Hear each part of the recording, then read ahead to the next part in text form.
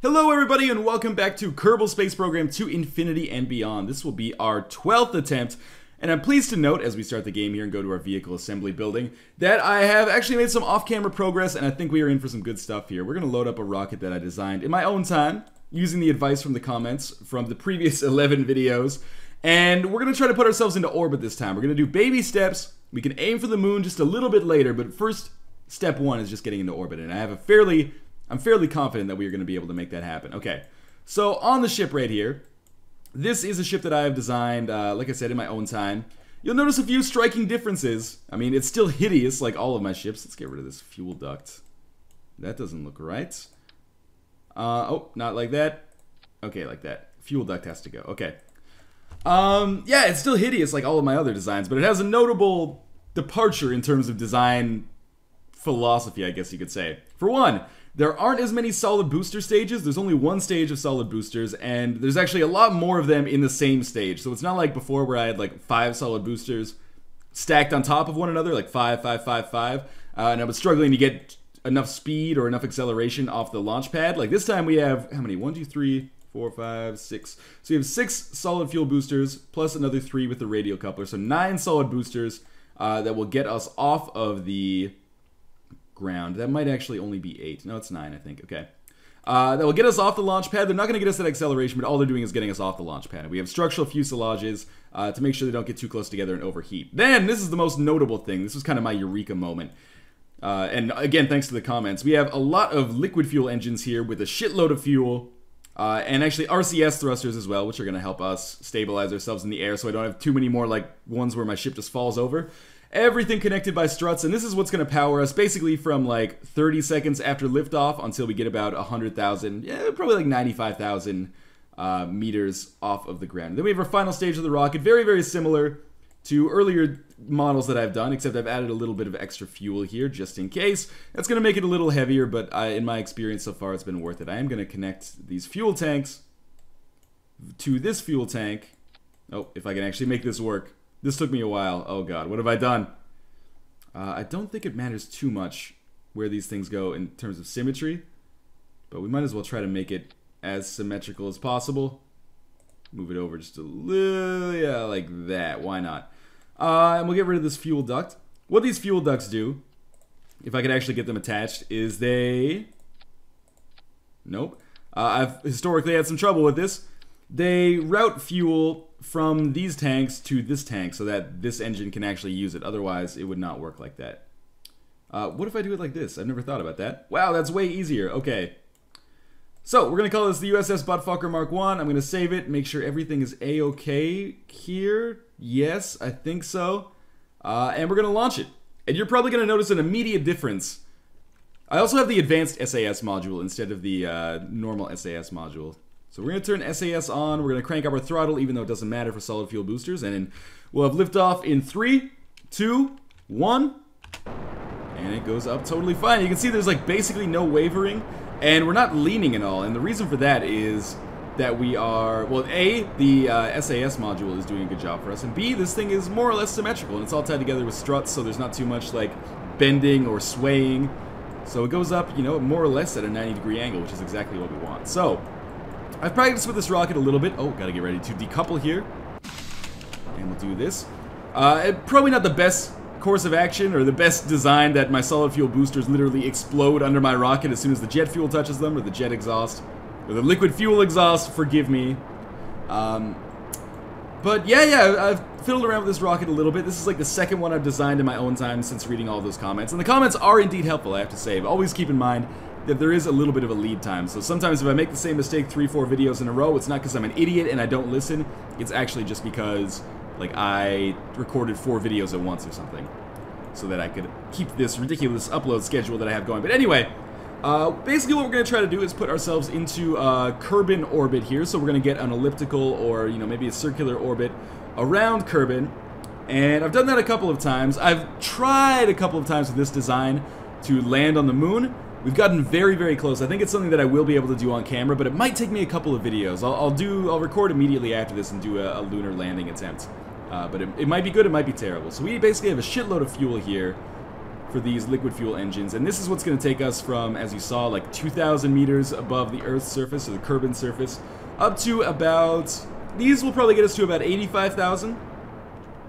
And after that, we will go to the final stage of our rocket, where I will have a ton of fuel, and also, of course, the ability... Oh, man, did my fuel tanks cover my RCS thrusters? If so, that is shitty. That could actually be a big mistake, but we'll see. Anyway, we're just going to keep going straight up here. I think it's pretty much without question that this is, like, by far the best launch design I've ever had. There's probably room for improvement. For example, you're going to see something in a second here. Like, as these 3 fuel tanks run out, for some reason, the middle engine stopped firing. Like, they've run out of fuel, but only these ones on the outside... Like, the ones on the outside still have fuel for some reason, despite them being set up exactly the same way.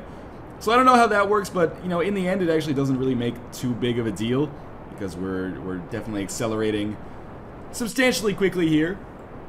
And it's just it's a more pleasant launch than what I've been used to in the past. So we're going to wait until we are at about 100,000 meters in the air, or meters above the Earth's surface. And then we are going to try to adjust ourselves accordingly. We're going to try to put ourselves basically like along the horizon of Kerbin. And then we're going to accelerate until we see that, using the map, until we see that this blue line basically forms a ring around the planet, which will allow us to maintain a stable orbit, hopefully. One that doesn't decay and eventually, you know, crash into a building somewhere. So, we are about to decouple our second to last stage here. And go to our last stage. We'll climb to about 100,000, but I'm going to throttle down a little bit. Just trying to match my acceleration, so like match my velocity. How should I say this? Match my throttle so that my velocity is pretty low. So my acceleration is 0, but my velocity stays the same. Is what I was going for. Okay. Now we're going to try something. I'm going to turn SAS off, I think, and we're going to rotate our ship a little bit. That's not really the direction. Oh, that is the direction I wanted to go. Okay. And what we're going to try to do is line it up exactly on this sphere down here at the bottom, so that the blue and brown, like, we're at the line right between those. And that is a tip straight from the mouth of babes. Michael A.L. Fox gave me that tip. And by doing this, we should be able to secure a safe orbit around Kerbin, is my guess. You'll see that this teal line will continue to grow and grow and grow, and eventually it should surround the entire planet. And we'll try to get a nice, I don't know if I'd want a close orbit or a long orbit. It doesn't really matter to me. But anyway, you can see like we're decelerating here fairly quickly, which worries me a little bit. I'm hoping that I don't, you know, crash into the surface of the planet anytime soon. But we should start moving upwards. Oh, we are still moving upwards. Okay, that's good. And now we're accelerating forwards again. Okay. So I think we're going to be okay. This should actually give us like exponential growth on this teal thing right here. So as you can see, if you actually know what you're doing, or are told what you're supposed to do by Michael A.L. Fox and, you know, thousands of commenters, then it's not that difficult to put something into orbit, but it becomes much more difficult if you're trying to land something on the moon. I'm just going to make sure that, okay, this is going fine. We can probably time warp a little bit, but that's not necessary. I have a ton of fuel, as you can see. Like, the reason I have all these extra fuel tanks, you can see they're going down really slowly because it's draining from these 3, like, triangulated ones at the same time. What the hell was I going to say? Oh yeah, going to the moon is much more difficult. As you can see, like, even though we're making like a pretty solid orbit right here, and we'll have one probably within the next few minutes, moon is a great distance away. So what I oftentimes am trying to do is like get in orbit around Kerbin, and then try to line up a shot with the moon where I can, you know, get within maybe 1,000,000 meters and then adjust my thrust accordingly. So that's why I have those extra fuel tanks on there, just in case, you know, 2 hours from now I decide I need, well, it would be 2 hours real time. It'd be like 10 days game time. But in 10 days I decide I really want to have like a powerful thrust to get at the moon. So we're about to, well, actually we're not really about to run out of fuel, but we should be about to create a stable orbit here. So we'll just keep throttling up here. I mean, holding our throttle at maximum. And once this forms a nice ring, we might even make a big ring so that I can time warp a little bit. We can time warp a little bit faster here anyway. And once this ring gets joined together, I'm pretty sure we're going to have a stable orbit. We're going to start draining our last fuel tank soon in a second, but that's okay. Okay, so there we go. The orbit has been formed. We got parts here where we're very, very close to Kerbin, which frightens me a little bit. But I think it's going to be okay. So I'm just going to try to stretch out our orbit here so you can see. This is my goal for going to the moon now, is I wait until we have like the moon lined up on our path here, as our orbital map will show, and then I just orbit around Kerbin, or like slingshot to it, in order to get to the moon. It looks like we might actually have a chance of going to the moon this time. Fuck it, let's try it out. I just wanted to orbit this time, but that was, you know, kismet, I guess. So we got, what, 6 hours, 6 minutes, 28 seconds. So what we're going to do, we'll keep our throttle off. We will crank up the speed here to like 100 times. And we'll see if maybe I can't get at least close to the moon here. You'll just have to take my word for it that I could have landed, or I could have created an orbit around Kerbin there. If I miss the moon, I might have a chance to get captured by Kerbin's orbit again, or I might just, you know, die and float away into the universe. So how much time? We have 5 hours. Getting a little bit close here. I think maybe I should slow down so that I can meet the moon a little bit more effectively, but let's speed up time. And when we get maybe within like 3 hours, okay, that's where we are right now. 3 hours, 29 minutes. I'll take a look and I'll adjust myself accordingly here. See, this is what always confuses me, because that's the moon. Can we see Kerbin well? That's Kerbin, okay. Now I've lost the moon. Moon, where did you go? Oh, there it is. Okay, so I don't know if I should like be aiming towards it at this point, or what's going on with that, because it seems like I'm still getting closer. Let's speed up time a little bit more. Like, that moon is moving closer to me, isn't it? It's not moving further away? I think so. Oh, there's the moon right there. Okay, I see, I see. So we'll wait until we take this little curve here. And then this should capture us in the moon's gravity. Okay. Now time warp down to 1. We're going to try to hit this moon where it hurts. Where is the moon? Oh, well, there it is. Okay, so first things first. SAS off. We'll try to... Oh, that's not what I want to do just yet. Yes, we'll use... oh god, okay, SAS on. Let's rotate ourselves using Q and E until I can do this appropriately. Does W work? No, I'm still doing a lot of trial and error, as you can tell. D, A, okay, we're gonna rotate ourselves a little bit more. W, no. D, not quite. Rotate ourselves a little bit more in the other direction. D, no. Rotate ourselves this way. D, more or less. Let's use E quickly. D, okay, this is I think what I want. So we'll turn ourselves towards the moon here. I think that's Kerbin way off in the distance there. Alright, so we've turned towards the moon. SAS back on. We need to adjust our position a little bit more. What button do I want to press to do that? W seems okay. Perfect. Okay, so we're more or less lined up with the moon. Let's crank up on this throttle a little bit. Get some good acceleration. We're still a decent distance away from the moon. Like if I look at my orbital map here, my lunar map, you can see we're going to basically meet it in like, let's say 30 minutes? It's hard to see. So we're not that far. We're going to escape from the moon soon, which is something that I don't want to do. I actually just want to touch it. But, you know, it seems like we're aiming right at it now. But we could easily be going in the wrong direction. So I'm going to cut the throttle for a second.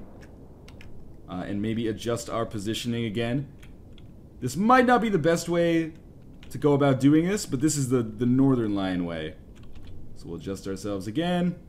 What can I say? I love adjusting ourselves, and we're still accelerating, so I can actually decrease the throttle a little bit. I think we can go on a little bit more of a time warp here. I think we've been captured by the moon's gravity, because we're actually accelerating despite the fact that I have my throttle off. Can we make this happen? I don't know. We'll see. I'm going to time warp a little bit here, and we'll watch the ship, because I think that's more natural for me than watching the map. And we're getting very, very close to it here. But we could easily miss it. Oh, we're so close. I might just take it down here and adjust ourselves again. We have a lot of fuel. And this is the reason why I got a lot of fuel. How do we want to do this one? We want to hit W. No, we want to roll a little bit. Want to roll a little bit, and then